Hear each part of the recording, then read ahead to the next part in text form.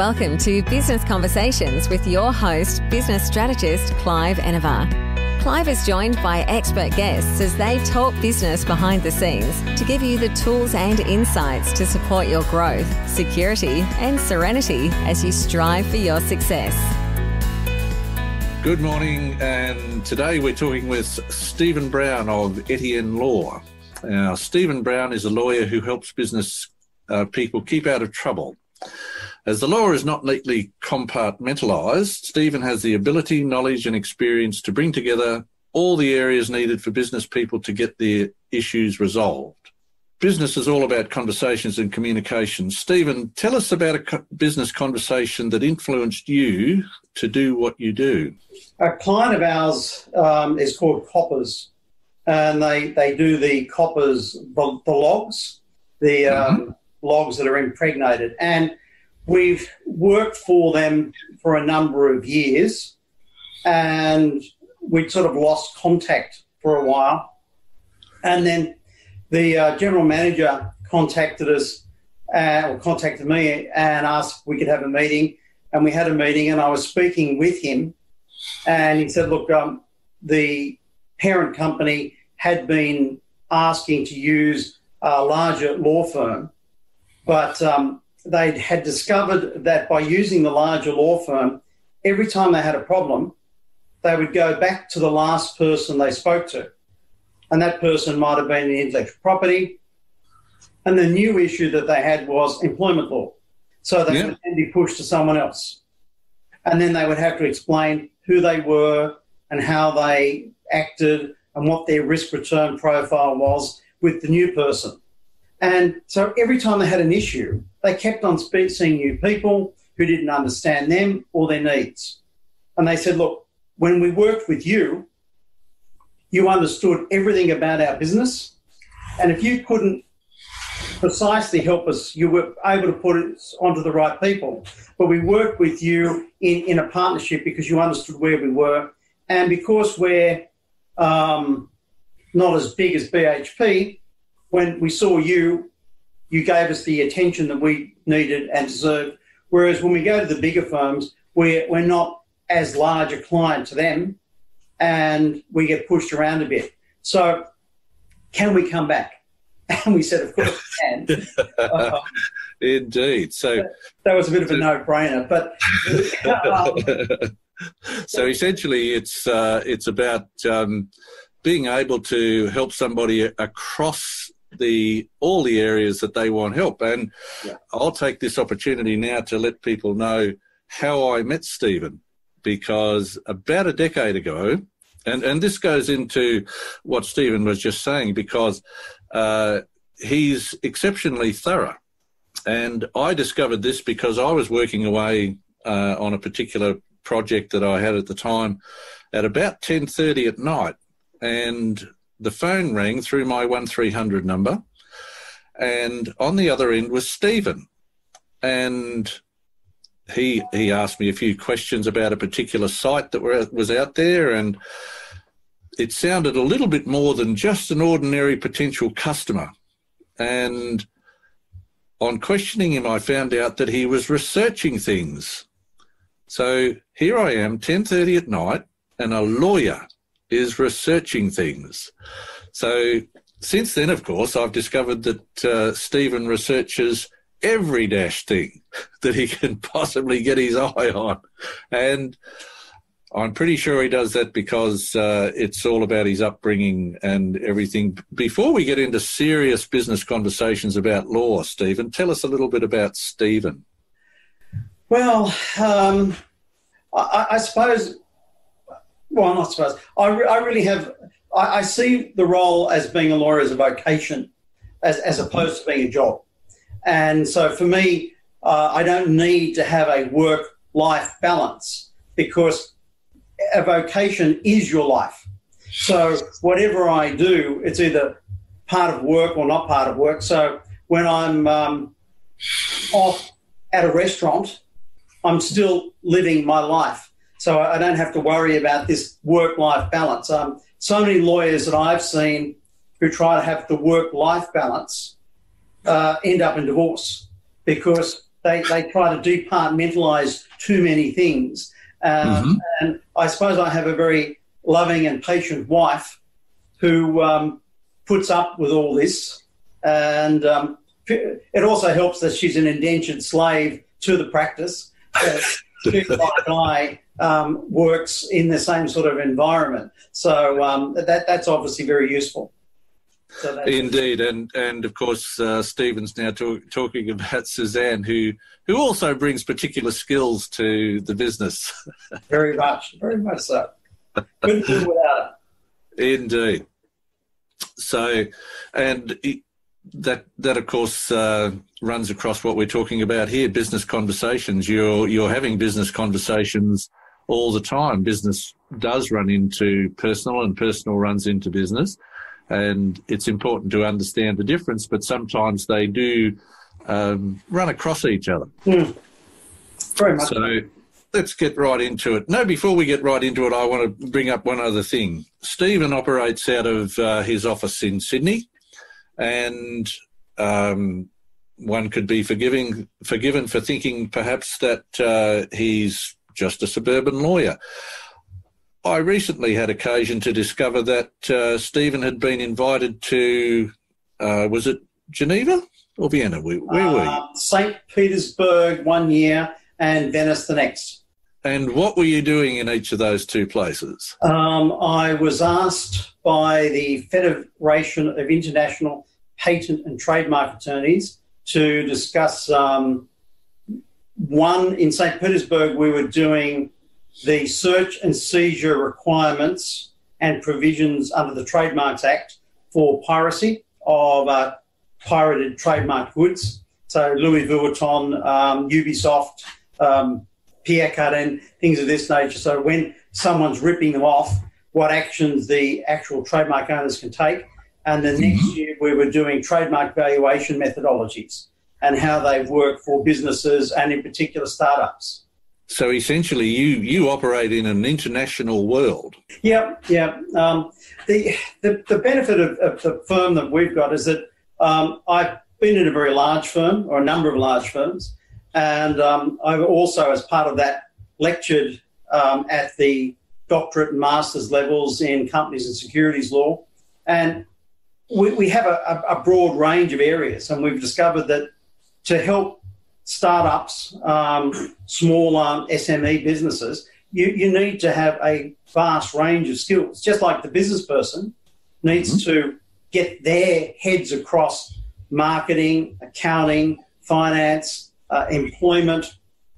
We as their lawyer need to assist them with employment, intellectual property, the finance requirements, the corporation's requirements, and particular legislation that they may need with environment. Some people need particular licensing, liquor licensing with restaurants and hotels. They have their own niche areas. And if we can't pinpoint and spotlight for a client the areas of risk, then we're no use to them. And the bigger firms, we find, with their experts, have the difficulty that they don't know enough of the broad range to be able to point a client into the right direction and thereby keep them out of trouble. There we are. So there's a lot of thinking along the lines of there's stuff that you don't know that you don't know. Well, exactly, and I think that's the greatest problem, that ignorance of the law is no excuse. We've probably all heard that adage, and that adage, though, is true. There was a case of Ostrowski, and Mr. Ostrowski was a cray fisherman in WA. He was a commercial fisherman.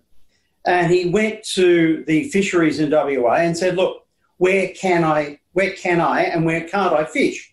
And so they gave him some maps, and he was fishing in the areas that he was told that he could crayfish in, only then to be penalised by another department or a sub-department of the fisheries. Yeah. And he said, well, hold on, I went to your department, I was told I can fish here, there shouldn't be a problem. and he was penalised. He went to court and he was found to have breached the law. But he said, my defence is I was doing the right area. I was told I could fish here. And the court said, no, you were not in the right area. Yes, the department gave you wrong advice, but you haven't pleaded that as an issue, therefore we're going to penalise you. And the matter went as far as the High Court. And the High Court regrettably said, whilst we feel for you, you have done the wrong thing. Yes, you can't rely upon the department because nothing was in writing. You didn't even raise it as a defence, so it's too late to raise it in the appeal. So the poor guy got penalised. So you've got to be so careful. And it's what you don't know. Even if you try to do the right thing, if you hadn't gone to a lawyer, and if a lawyer had have told him that, and the lawyer was wrong, then the lawyer, their professional indemnity insurance could have kicked in and he could have been sued. Or at least he could have sued the lawyer and he got his protection. Because he went to the department directly, he doesn't have that defence. Not knowing what you don't know is a real problem, especially for business people. Which brings us to having these conversations, because when we start out in business, there's probably a handy time to go and see somebody. And we'll come to that specific thing later. But is there a way that you can describe for our listeners a general definition, if you like, of ignorance of the law is no excuse? The way I try to describe it to people is that being in business that is like walking through a minefield. There are these legal and accounting and even business minds scattered through the field of commercial endeavour that you're traversing. And if you haven't had someone pinpoint and spotlight where the areas of risk are that are more likely than not for mines to be placed, you can inadvertently, in your meanderings, step on a mine. Stepping on that particular mine either results in you being severely wounded, which has severe detrimental impact upon your cash flow, or it mortally wounds the business, thereby killing you through bankruptcy or insolvency, from which you never recover. Consequently, what we see as important is that it's better for a person in a startup to see us at the beginning so we can highlight their areas of concern, show where the risks potentially are so that they can avoid those areas, or at least if they're a risk taker, be aware of them so that they can, in an informed way, decide whether they'll take that risk or not. Now, what I was going to say is that one of the things that we do to assist small businesses is that our firm has a Kickstart business package.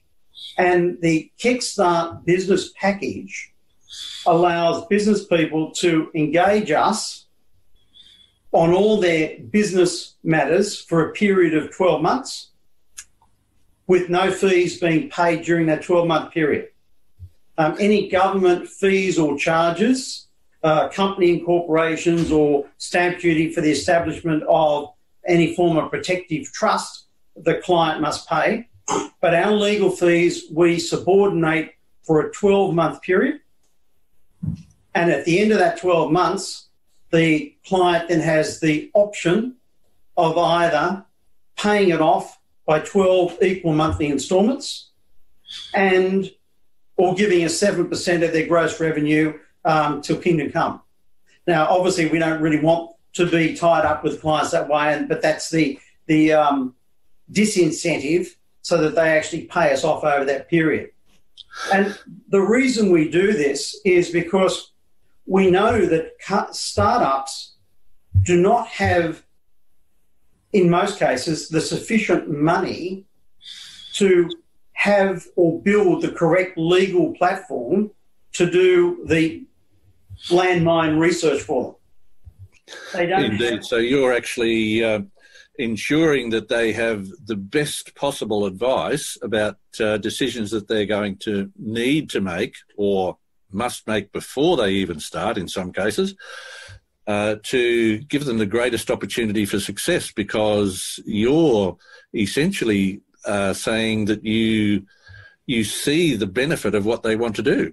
We want clients that we work with over the years. And we want clients that are out of trouble, not in trouble.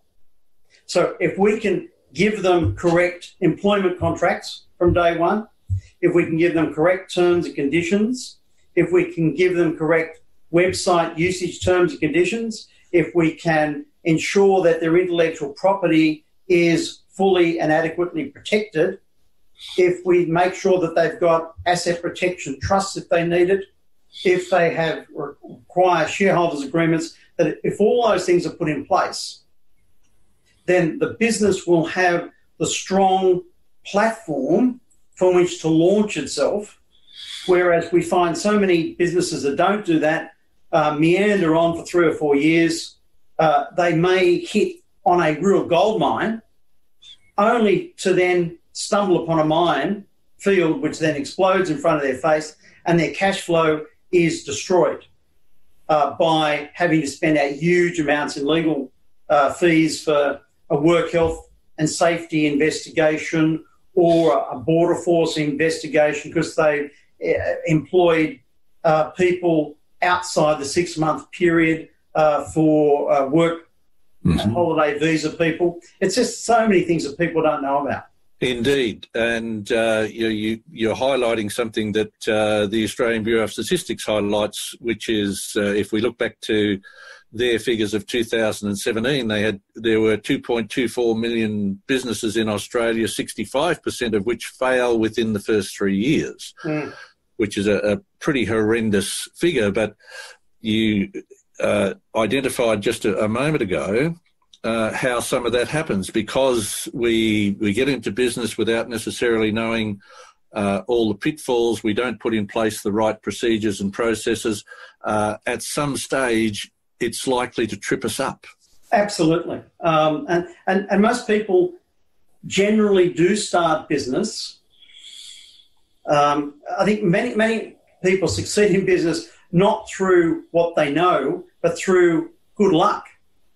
And because they've succeeded through good luck, they therefore think, oh, well, I won't worry. I don't need to know anymore. They basically shut their eyes to the problems, stick their head in the sand and hope that the steamroller will bypass them as opposed to rolling them over. And as you pointed out, Clive, 65% of businesses in the first 3 years do fall over. I think the other statistic is that 90% of startups fall over in the first 12 months. So it's only 10% then only fall over in the next 2 years. So of that 10%, a great 65% of them, 6.5 out of the 10, also fall over in the following 2 years. So very few businesses get through the first 3 year period. And it's because of the inadvertence of not knowing what you don't know. Absolutely right. And, of course, hopefully here we're providing some information which will help people make the choice to find out first. Because at the end of the day, always been my experience to discover that getting it right before you start costs a heck of a lot less than not getting it right before you start and mucking up after you start. Well, exactly right. And that was the point I made with the company with Coppers, other companies that we act for. These large companies know through history and experience that it is better to pay a little bit of legal fees up front to have the pitfalls highlighted to them rather than blindly going in ignorance and having them blow up in their face. So much cheaper. Indeed. One of my favourite sayings is what is and what is really doesn't matter. What matters is how we react to what is. So if we actually know what is, we can take appropriate action, and in most cases, forewarned is forearmed. We avoid the pitfalls. And absolutely. And I suppose the other thing to do is to look at this from the way the law is. And I'm not trying to be disingenuous in saying this, but the law is about a lot of the time structure. For instance, there's a thing called third line forcing in the Competition and Consumer Act. And if Party A dealing with Party B says, I will only deal with you, Party B, if you, Party B, take goods or services from Party C, that is known as third line forcing, because A is forcing B to take the goods or services of C. However, if A structures the arrangement in such a way that says, A, when I provide the services, I do it in this manner, and the manner in which the services are provided, A uses C, A then pays C rather than requiring B to pay C, the same practical result is achieved, but the law is not breached. Now, Indeed. So there's very often there's very simple ways of overcoming what appears at first glance a complex situation. Correct. But whereas as a lawyer, I'm legally able to structure that the correct way for a client. However, if the third line forcing were to arise and a client came to me and said, I've been involved in third line forcing, what can I do about it? As the offence has already occurred, I can't help them anymore. I can only tell them that the penalty will be a maximum of $10 million or the profit which was gained from the contravening behaviour, or 30% of last year's revenue, whichever is the greater. Which is rather substantial compared to what would have been your initial fee. Absolutely. So even a few $1,000s is a hell of a lot cheaper than having to defend at what could at the minimum be a $10 million fine. $10 million is the lower level. You know, and every day that there's third line forcing, it's not the offence over the period, it's per day. Oh. So the fines can be astronomical. Indeed, and all because, or in many cases, because somebody stumbled across something that they didn't know. Yep. So how can business people avoid stumbling and falling across a law that they don't know anything about? Well, without taking my tongue out of my cheek, the easiest way is to come and see a competent law firm. Obviously, we would recommend coming to see us, having regard to the Kickstart package that we offer, which is a benefit to all new businesses. And that Kickstart package is available to any person that we've not previously used. So if someone's been in business, or even if they've been in business 15 years, if they're a new client to us and they wish to avail themselves of that particular opportunity, then that's something that we offer to any new business to us. So they don't have to be a new business per se. If they don't wish to use our firm, then seeing any lawyer.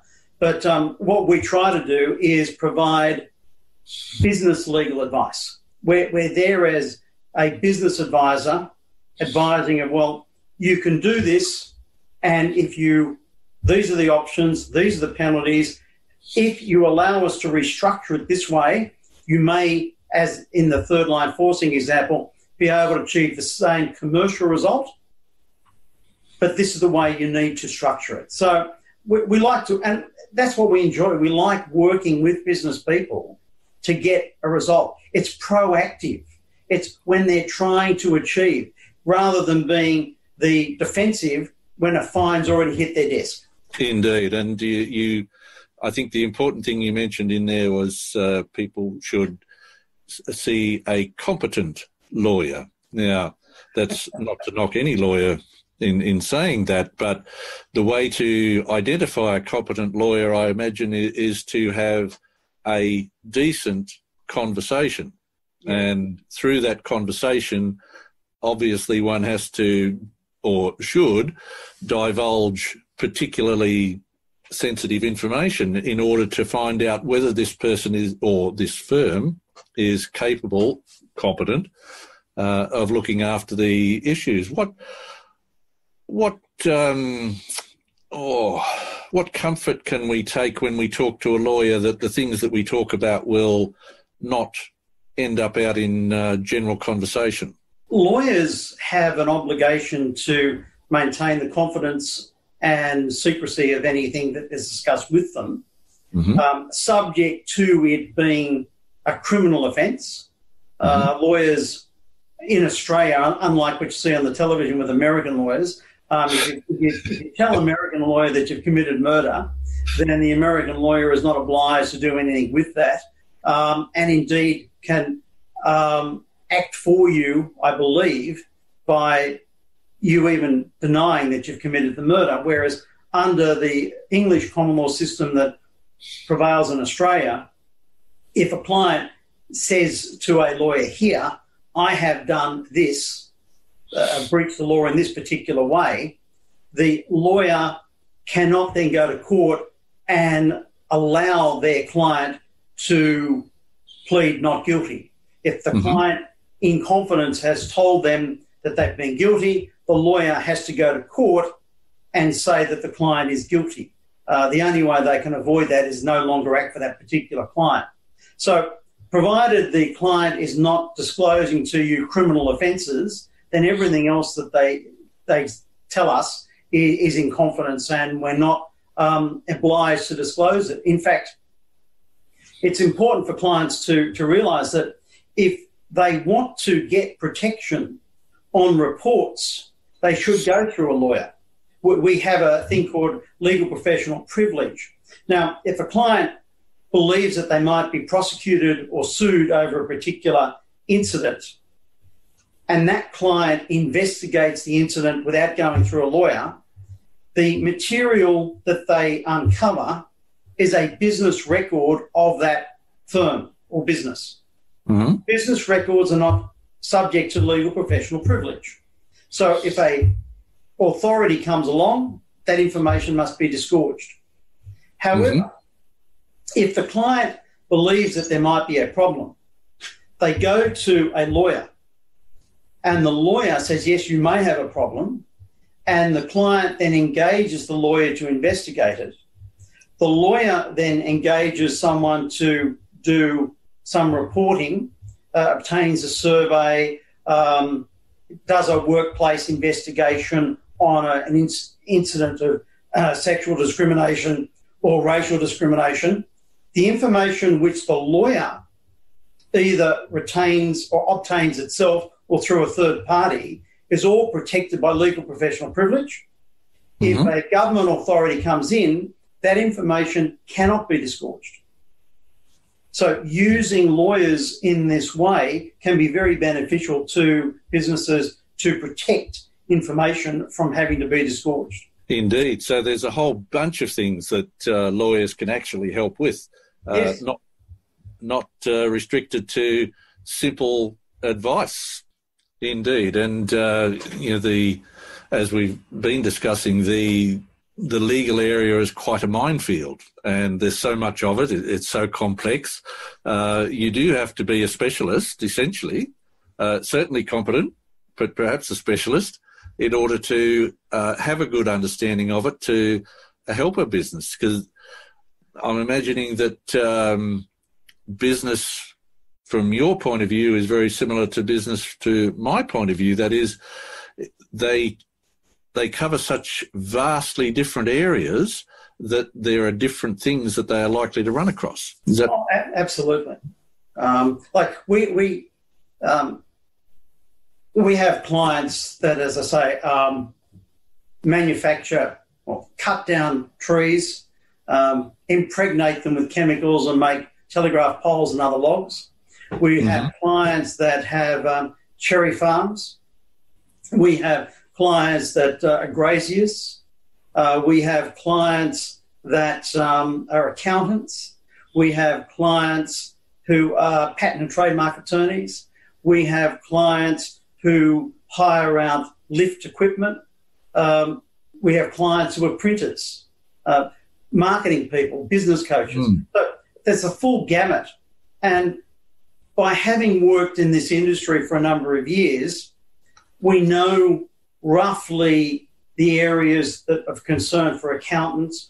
We know the areas of concern for graziers. And the more you work in the area, the more we get this experience that we can impart to the clients. Indeed, and your expertise grows with each passing day and each new customer. Absolutely, yeah. It is a learning on the job process. Indeed. So, is there a short answer to when is the best time for a business person to see you? Now. Pretty much like the. Yeah, pretty much. I gather like the when is the best time to plant a tree? Yes. 25 years ago. That's right. Second best now. Yeah, that's right. Yep. Yeah, exactly. There you go. Look, this has been absolutely great, and we could talk for hours. I know because we have. But it's much better talking over a bottle and glass of red. But there we go. Yeah, indeed. So let's start moving towards the end of this conversation for this Business Conversation podcast. Yep. What is the best time, the best tip, I beg your pardon, that you have received from a business conversation? The best tip, actually the best tip came from a lawyer that I worked with when I first started out. He said, if you're not busy, then don't sit around the office, go out and meet people. Mm-hmm. And his attitude was that if you were scratching around and looking for work, there's no point in waiting near the telephone or waiting in front of your screen to get the next email. You're better off being out having a coffee or a lunch or engaged in some other activity where you're meeting people who by you simply talking to them, you may apprise them of an issue which you then bring in as a job. There you go. I think that's one of the best tips that I've had. Indeed. So essentially what you're saying is that business is about conversations. Yeah. Yep. You have a conversation and all of a sudden it leads to something else. Correct. Yep. Yep. Wonderful things, these conversations. Absolutely. What's the top piece of advice you'd like to leave listeners with today? The top piece of advice that I'd like to leave listeners with is that you don't know what you don't know, and it is worth paying a lawyer to give you that insurance that you've got all the information that you do know to keep you out of the minefield, or at least if you have to be in the minefield, away from the mine or the areas where mines are more likely to be than not. Excellent. Most importantly, let's finish up on this one. How can our listeners connect with you to start their own business conversation with you? They can go to our website, which is etiennelawyers.com.au, or they can phone, there's a 1300 number on the website, or they can phone the office direct on 02 88 45 2400 and ask to speak to Steve Brown. There you go, Steve Brown. That is excellent. But whilst it'll be on the written material, Etienne. How does one spell Etienne? ETIENNE, or Echo Tango India Echo November Echo, which I had to learn to do because you're right, no one can spell it. that was possibly a bad choice of name. But, it came about in that the people that were setting up the firm with me 16 years this year ago, we wanted to have a corporate name because we didn't want to have our names of Lucas, Avignano, Brown, Cassar, because we all discovered, having been in firms previously, that it was always only the first name. So Allen Hensley become Allens, Freehill, Hollingdale and Page become Freehills. K&L Gates just becomes K&L. Colin Biggers and Paisley became CBP. So we always knew that. So we wanted a name that was just one name, so that when people came and went, there was just the corporate name. And we were fumbling about, and I was lecturing the Institute of Company Directors, and I would take the group out for drinks at the end of the session, and I was talking to someone one night who was a bit of a francophile, and I have an interest in France and their food. And anyway, he wrote me a letter, an email, and it was Cher Etienne, and Etienne is French for Stephen. And someone who was joining the firm saw Etienne and asked what it was, and they suggested, why don't we use that as the name? So that's how it came about. There you go. Perfect. But no one can spell it. But indeed, no doubt they'll be able to find you because you've provided us with some absolutely excellent information. Thank you very much. Those years and years of experience working for others and, as you say, 16 years working in your own firm have obviously delivered tremendous information, and I know they've delivered tremendous support to a whole bunch of people, because I've even referred people to you and they have said very good things about you. That's good. And yes, they're still clients, most of them, so that's great. Excellent. That's what we like to hear. People finding a great way of discovering things to protect themselves, keep themselves safe, make their life easier, grow their business without fearing treading on mines. And continuing to enjoy their business. Yep. And finding their own work-life balance, whatever that might be. Exactly. There you go. Stephen Brown, Etienne Law, thank you so much. This has been an excellent conversation, and I look forward to chatting with you again if you'll come back and have a further chat. Clive, I would always love to come back again. It's always a pleasure to speak with you. So I look forward to catching up soon. Thanks for listening to another episode of Business Conversations with Clive Enever. Make sure you subscribe to future episodes via your favourite podcast app, and you can find more business resources at cliveenever.com.au.